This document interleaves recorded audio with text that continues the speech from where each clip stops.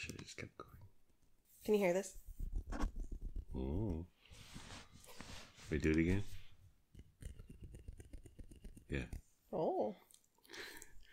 I'm going to do an intro. Greetings, Internet. Welcome to But I'm Still a Good Person by Vince Nicholas. I'm Vince Nicholas. I'm joined by my sparkling wifey, Carolyn Nicholas. Hello. Hello, honey. Thank you for joining me in our bedroom atop our bed for our little program here. Okay, so today is Mother's Day.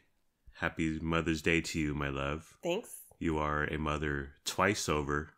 3 if you include Booper. 3 include... I don't include our cat. But you are not a fan of Mother's Day, correct? No, I'm not. Why? What's your beef with yourself? with the holiday dedicated to you, my love? I don't like the officialness, the obligation of it. Mm-hmm. The every day is Mother's Day. The performative gestures. Yeah. Yeah. I do feel like I don't need a day to be acknowledged. Yeah. To be fair, I'm not a fan of holidays in general. Fairness on a podcast, honey? I'm really not a fan of holidays, period. That's true. But specifically, I really don't like Mother's Day. And I think it's just because I feel like it's unnecessary, and I don't... Yeah. I don't think we all need to be obligated. Yeah. Because of me personally, because of the internet and the socials, it becomes obnoxious. That's another more recent layer to it all. Yeah. It's so annoying. And you see, like, on Siblings Day, you see everyone posting siblings. Oh my and on God. Day, Right. no offense to... That was a poor example, perhaps. I'll cut that out. So you see siblings on Siblings Day posting all their pictures. Today, it started yesterday, really. Yeah. And everyone's posting pictures of their mom or their own kids. Right. Hashtag made me a mom. You guys. It's a lot. It's nice on like a one-to-one basis or a personal level, but if you include the entire World Wide Web, it's just overwhelming. And by 8:30, I'm over it. Yes. I'm not liking any more Mom's Day pictures and posts on the gram. And then I don't ever post a picture, so am I a bad person? Yes. Okay, so we actually did both post pictures onto the socials today. Oh, we did? On Mother's Day. We walked to the movie theaters to buy movie tickets for Tom Cruise's war propaganda machine, where he plays a Scientologist for L. Ron Hubbard fighting Xeon? What? Xenu. Fighting for Xenu. Fighting Leah Remini. Fighting Leah Remini. I would say fighting to free, but that would be in poor taste. I'm going to cut that out too. And oop. Thank goodness for the editing button or we'd be canceled. So we were out and about. We went to buy movie tickets. We got some teriyaki chicken. We had a fanciful day, an adventure. We went on a mission. We both posted pictures from our day of just us. Like, hey, we're out here. You said we're going on an adventure. I said something to the effect of Scientologist Tom Cruise and his jet fighting mission. But neither of us, our pictures on Mother's Day were about Mother's Day. So the nerve of us, honey. How dare we? Are we being selfish? Yay? Yes. Nay? Yes. But Mother's Day, so Luna got you a card. Yep. Lennox made you a beautiful butterfly. Yeah. At like 11 p.m. last night. He worked on it for like 3 hours, right? In the middle of the night. Yeah. What was that process like? Because he came in at like 1 a.m.? It was like 11:30. He Okay. came in our room and Yeah. I was still awake. Yeah. And he asked me for staples. Mm-hmm.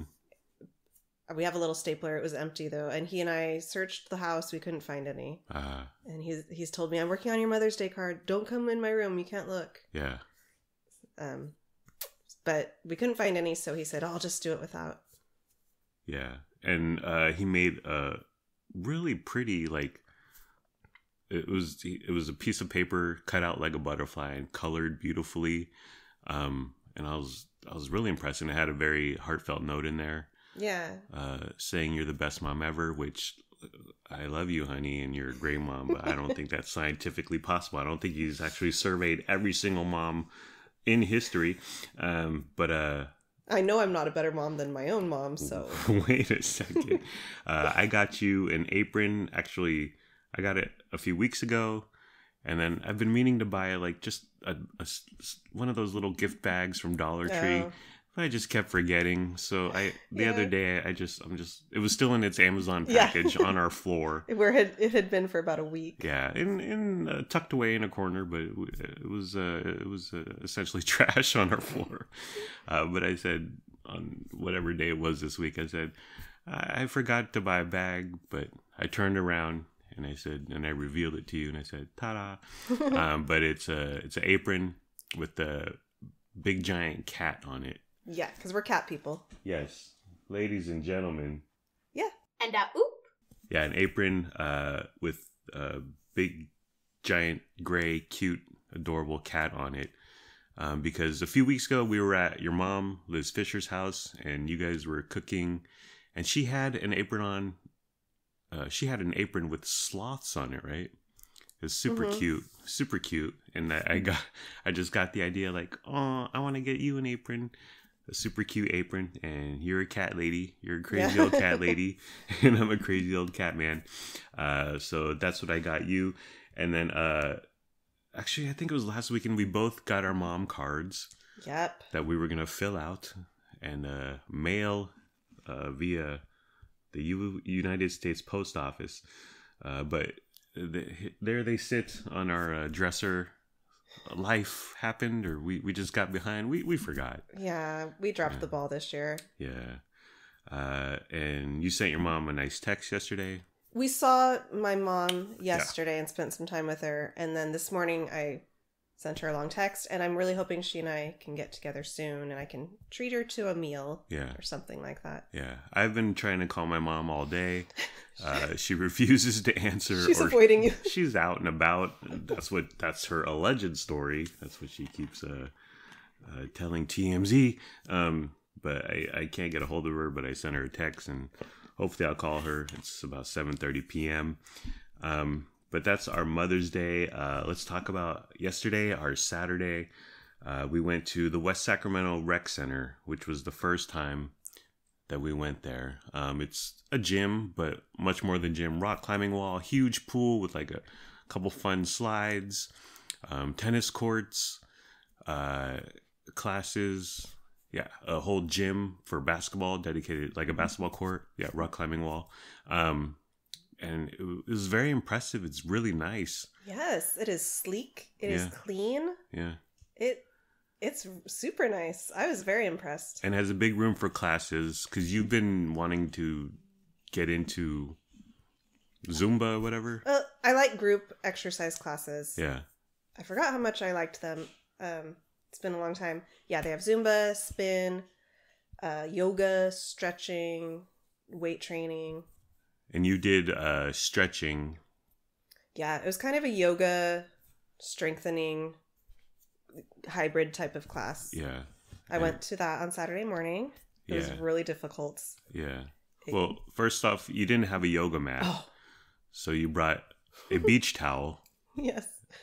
You were keeping it very very low class, honey. Did anyone stare at you? Did they kick you out? Did you feel belittled and besmirched? I did. I felt the judgment, because not only I had this giant beach towel, but I didn't realize until I got there's tons of holes in it. Oh. So it was all ratty. Oh dear. And holy. Oh dear. I was the only person without a proper yoga mat. You're ruining our name in West Sacramento, honey. It's embarrassing. But I went on Amazon. I bought you one today. It'll be here soon. So you did this class. And you said it was a lot, and you kept complaining about pain, right? I was sore, particularly my gluteus maximus. Your butte? Yeah, it was very sore, but it was the good kind of sore after a workout. Yeah, that's what you said. And it's been a while since I've had that feeling. You kept saying, I feel pain in my butt, but I like it. It feels good. After the West Sac Rec Center, we went to Walmart where we were super hungry. Walmart has chicken sliders that they make there. Hot and fresh. I don't know about fresh, but it's sort of hot. It's kept in the warming tray cabin. But we bought a couple. So I was like, we were both hungry. So I said, we're going to buy chicken sliders and then just eat them right there. And that's what we did. We bought a couple chicken sliders, did the self-checkout, walked about 10 steps and just started wolfing it down right in front of the Wetzel's Pretzels in the midst of the Walmart madness. But it was a good time. We lived like kings. And then the only other notable thing is that we almost always do self-checkout. Well, our process is that we do the grocery pickup, but then you don't trust the Walmart associates to pick your good strawberries and avocados. So we go inside for that. I gotta pick out with my own hands and eyes. Yeah. My meats, my veggies, and fruits. Yeah. So we go inside for that stuff, and then we do self-checkout. And the only difference this time was like I used the scanner gun that they have at the self-checkout, which was super fast, super easy. I was like, why don't I do this all the time? And then at one point during our checkout, I pointed it at you and I pulled the trigger, so the red button or the red light lit up on your arm, and then I said, "It's ringing up as priceless, ma'am." So cute. I spent 25 minutes writing that, honey. That was my best joke of the day. Okay, so Walmart, and then we went to, your parents, they live in a retirement community. Is that the proper term? I'm not sure, but yes. Senior citizen community. It's called Sun City. It's out in Lincoln, California. And your dad, there's all sorts of activities and groups and things going on. But one thing that your dad is doing is he's in the Sun City Choir. I think the technical name is Lincoln Hills Chorus. So a bunch of residents, older people, because it's a retirement community, getting together, and they do rehearsal and they sing and they practice for months. And then they put on these concerts. And we went to one on Saturday. First off, we went directly to your parents' house where your mom fed us lunch, and which could best be described as tacos with cold cuts and pesto, and it was fantastic. It was so good. I ate 2 of these tacos. I could have eaten 20. Every time I eat pesto, it's as if it's the first time I've ever eaten it. Yeah. I'm like, this is the best thing I've ever had. Yeah. And then I question, why don't we eat pesto more often? Why don't we have pesto? Whenever there's like pesto as a pizza topping instead of just red marinara, I always opt for the pesto. Yeah. Pesto's so good, but yeah, it was super good. Liz Fisher feeding us. And then we went to the choir. It was on the Sun City campus or area, whatever. It's just down the street from where they live.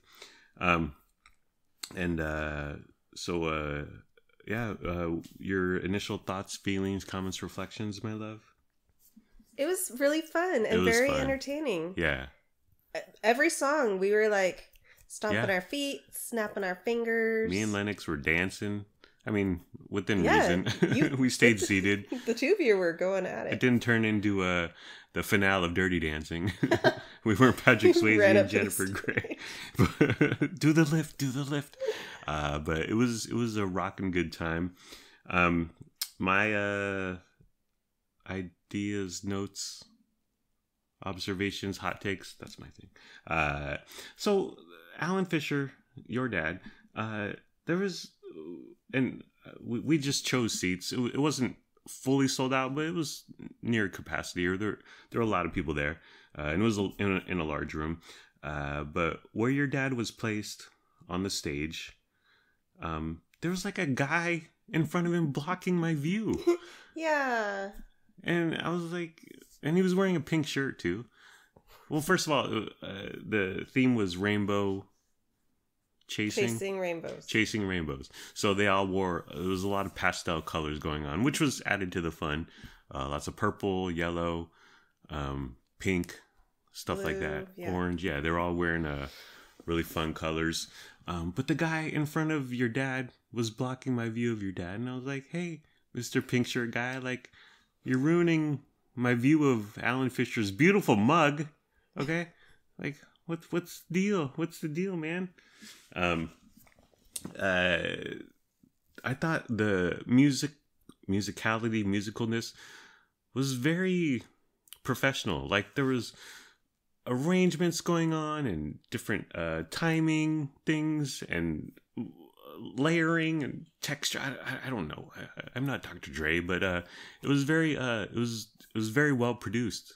Yeah. It was more I thought it would just be more simple, I guess, just more straightforward. But there was a lot going on. It was like a Tchaikovsky concert, honey. I don't know if that's a good, apt comparison, but I was really impressed by they put in. I was reading the little pamphlet that they gave us, and they put in months of work, 3 to 4 months of rehearsal. So it was done very well, and lots of just good singers,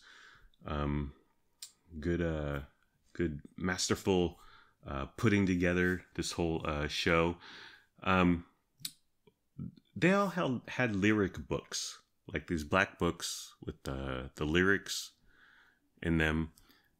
They've been practicing for months. Do they all need books? I wonder too.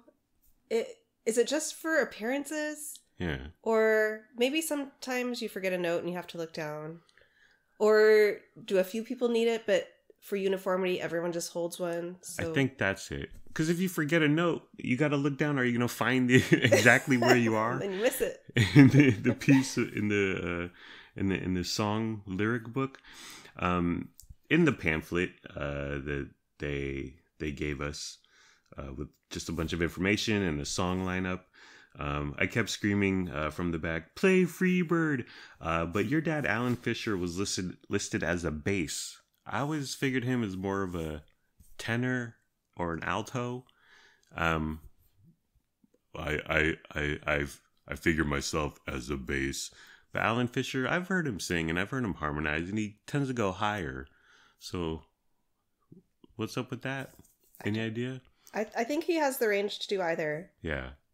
So I don't know if he preferred the bass, or maybe they needed more basses. So, yeah. And he could go to either tenor or bass. So yeah. I'm not sure.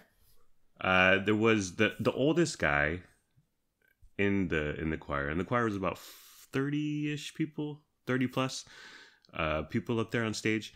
Was a 95-year-old man. Yeah, 95. They had him stand up, and they acknowledged him. Yeah, that was fun. Yeah, that was a trip. Like, and he didn't look a day over 94, honey. But speaking of 94, my favorite songs. Okay. So, they took the Paul McCartney classic, I guess the Beatles classic, When I'm 64, and the majority of the singers are above 64, so they twisted it to When I'm 94. I thought it was so fun, yeah, and so jaunty, and just very well done. That was one of my favorite songs too. Yeah, and then my other favorite song, was at the very end. Well, they did a huge Disney medley, which included 4 Mary Poppins songs. Killed it. But at the very end of all these Disney songs, which included Beauty and the Beast, they get to now it's time to say goodbye, and I was like, oh, it's so cute. It's so cute because like I got all this like warm nostalgia from that Mickey Mouse Club, right? That's the show, and it made me think of Justin Timberlake and Britney Spears back in the day. But I thought that was just so fitting to end it that way. And the thing is that every song was listed, but that was not listed. It just said Mickey Mouse March. I think, or it was something vague. Is that the title of that song? I'm not sure, but I was surprised, and I thought it was done really well, and a few goosebumps, if you will, honey. A few tears. A few tears strode down the side of my face. So walking around the vibe there, the scene, I felt really young, and I realized we were like young. Like normally I feel so old now. In my now I'm 44, but there I felt young, spry, virulent, handsome, if you will. So it was cool to be to bring the age down, the median age down a little. It was a real boost. Yeah, it was a confidence booster. It was a morale booster. There was an intermission, and saw Alan Fisher just walking around. I think he was getting some water, and I went up to him, and he was with another choir guy. They were together, and I went up to him and I said, "Alan, I'm your biggest fan. I've loved you for so long. Can I get a selfie? Can I get your autograph?" And he said, "You're going above and beyond for your father-in-law, Vince." And I said, "Oh, thank you, Alan." It was really cool though. It was like seeing a celebrity, like during like Tom Brady coming into the crowd during halftime or something. It was like, "Oh, I just saw you on stage. You were killing it." There was one gal in the top right, our right, of the choir, short hair, brunette. She looked like she was in her 50s. What? Yeah. Excuse me, are you here legally? And I think, is she like the Charlize Theron of Sun City, or is she like the hottie? She's very popular. Yeah. All the guys are chasing that skirt. But I also think, like, do you have to be retired? Maybe she bought a house in Midtown in 1964, and then she sold it for $3 million recently or whatever, and cashed out, and got a small little house out in Lincoln, like your parents, and is now retired and just living off the fruits of the spoils of the overpriced California real estate market. But yeah, I think she seemed just a bit too young. But maybe she feels like we felt like she's like, "I'm the Halle Berry of Sun City Hills." Lincoln Hills scores. There was very little masking going on. About I was saying 95% non-masks. Yeah, I noticed that too. Yeah, and I mean, it was a bunch of anti-vaxxers, honey, out in Republican country. Oh, yeah, they don't care. They only care about themselves. They only care about their MAGA president, and they're gonna reelect him in 2022, 2024. But I thought that was really nice, just not being masked. The length was perfect. It was about 90 minutes, and that was with the 15-minute intermission. So it was perfect length. It wasn't too long, and we got out of there at like 3:45-ish. It was over, so I thought the length was superb. And then, as I mentioned earlier, one of the songs they sang, was... Well, they did a couple songs from Beauty and the Beast, right? Yes. I know they did Certain as the Sun. And then they did what's the other one? They did Bonjour. Bonjour. Yeah. Bonjour, bonjour. How does that go? And oop. What's the one where the clock sings? Do you know what I'm saying? Be Our Guest? Yeah. There you go. Oh, I thought you were looking for the title of I am. Bonjour. I was looking for Be Our Guest. And oop. Bonjour, bonjour, bonjour. And oop. Be our guest, be our guest, put our service to the test, na na na na na na, and let Disney do the rest. Na na na na. They played that, but what they did was, in between every few songs, they had a guy and a gal stand up, give a few words about upcoming songs and why they chose them, what they mean, etc. But before the Beauty and the Beast little montage, they said, hey, Beauty and the Beast was a real story, which I didn't know that. Did you know that? No. Have you ever heard that? I had not heard the tale. Blew my mind. So they told a little story that the Beauty and the Beast, the true story that the Beauty and the Beast was based on. And they showed a picture of said beast. And yeah, if you've seen the Michael J. Fox classic Teen Wolf, it looks like that. The dude has hair everywhere, including like coming out of his cheeks and his ears and his forehead. So I would like to tell you the story, honey. Okay. I think I copied it from where they copied it from. I copied and pasted from the internet. Did a little editing with a little Judy Farah. But did you know? Popo. And oop. Okay. So, in the 1500s, a man named Petrus Gonsalves, although it'd be a boy. Judy Farah would have caught me on that. In the 1500s, a boy named Petrus Gonsalves was born in the Canary Islands. That's near Spain, honey. He was born with a rare genetic condition called hypertrichosis, also known as werewolf syndrome.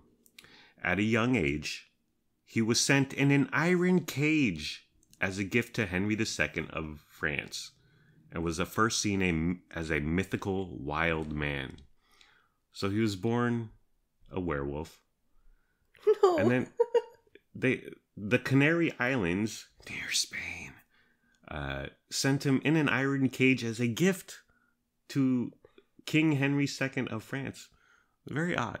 Yeah. Well, what would you think if you were Henry II? What would you think if you were Petrus Gonsalves? Oh, the poor kid must have been traumatized. Yeah, he was. If I was the king, I would be like, why are you giving me this guy? Yeah. This furry kid. Exactly, this furry kid. It's like, can you just give me a cat? But Henry II, however, discovered that Gonsalves... There's a helicopter outside. Popo on the go-go. Henry II, however, discovered that Gonsalves had a quiet and calm nature about him, and decided he would transform Gonsalves into a true gentleman. So he looked like a werewolf, but he was a chill dude. He's probably terrified. Yeah. That's why he just sat there quietly. Yeah. I'm just gonna mind my business and hope no one notices this werewolf boy in a cage. In the royal court, Gonsalves learned how to speak, read, and write in 3 languages. Wow. That's like 1.5 more than me, honey. And his social station rose significantly. I could see that. So he learns to read, speak, and write. And then his status, I would think he'd become kind of a celebrity, and the girls would be like, oh, well, once again, I wonder what he's like in bed. Is there hair everywhere? Oh dear, honey.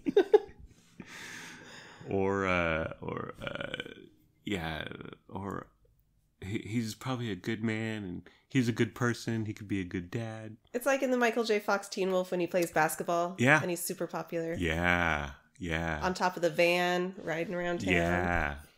The brunette, Boof, and the blonde were chasing him, and oop.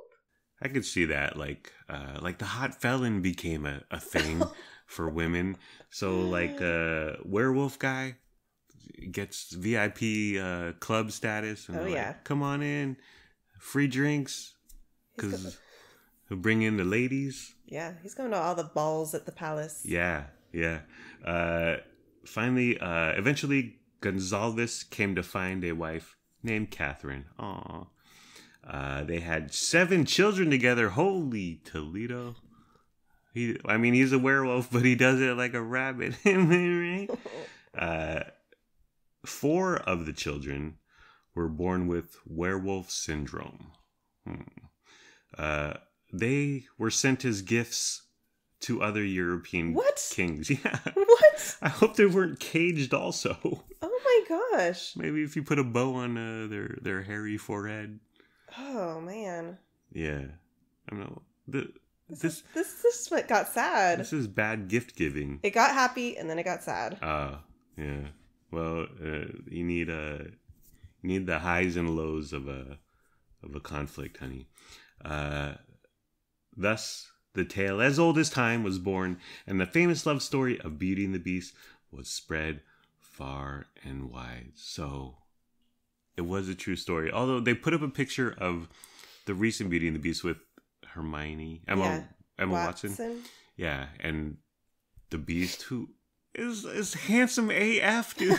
Like, he's a good looking. He's super buff. First of all, he lifts. He probably goes to West Sac Rec Center, and he's a good looking beast. Everyone prefers the Beast in his beast form to his human form. Yeah, okay? I would be attracted to him.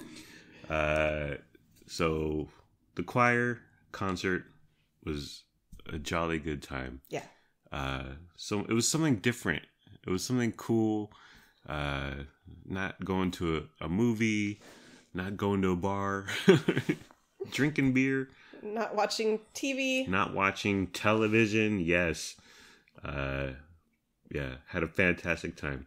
And they're going to do you went to the Christmas one with Luna. Right. 5 months ago, I guess. Mm-hmm. Something like that. And they're going to do another Christmas one. Yeah. I would totally be into that. Yeah, we should all forego again. Yeah. I love taking the kids. I was happy you joined me this time. So yeah. We'll be there again in December. Yeah. And then we came home and we got Little Caesars. We got the deep dish because you were craving deep dish for some reason. Well, I'm always craving Little Caesars. Yeah. And I've never had their deep dish. It's always our go-to because it's cheap and it's close. And it's good. It's consistent. I'm satisfied when I eat it. It's good is a relative word. It all depends on your tone. It was good. No. It was good. It was so good. It was good. I wouldn't say so good. It was good. It was good. We got the deep dish with sausage. Your thoughts, feelings, comments, reflections, my love? Well, it was not deep dish. Right. It was a 1.5 inch thick bread. Yeah. With a normal layer of topping. Yeah. That's not deep dish. Yeah. A deep dish is like a pizza casserole. Right. Like the thickness is all like the fillings, the cheese, the sauce, the meats. The dough could be thick, but you gotta up the ante on the toppings also. The deep dish was neither deep nor dish. Discuss. It was more carbs. Yeah. More calories, more dough, more bread. You and I both ate pretty much just the toppings. And so at the end of our meal, you and I both had each of our plates were filled with a huge pile of bread scraps. Yeah. That we didn't eat. Yeah. I had about 2 slices and then I was like, I'm going keto for the rest of this meal. So I just started eating the top, which, I mean, the sausage wasn't bad, I'll be honest. But yeah, it was just too much bread, too much dough. Not pleasant. And then we got the slices and sticks, which is a round pie, and half of it is pepperoni pizza, and then the other half is their fabled Italian cheese bread, which we like. Mm-hmm. We really like, and it's $5. The slices and sticks was, I think, $8.99. But Italian cheese bread is always super yummy, super good. But the slices and sticks, well, thoughts, feelings, comments, reflections, my love? It was good. The cheesy bread was way thinner than usual. Yeah. So my deep dish was too thick. My sticks were too thin.